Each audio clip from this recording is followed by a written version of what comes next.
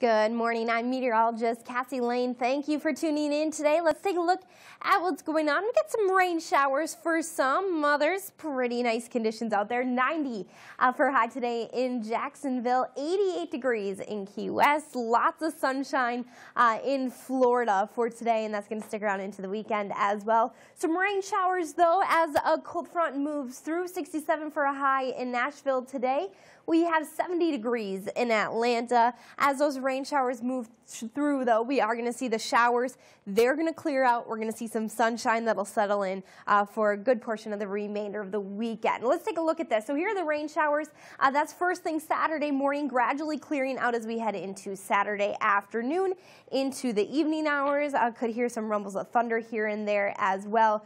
But look at this, clearing out for Sunday morning. It's going to be a beautiful, very fall-like day for the day on Sunday. We're expecting our temperatures to be on the cooler side, feeling a little bit more like fall for many, but still, nonetheless, lots of sunshine.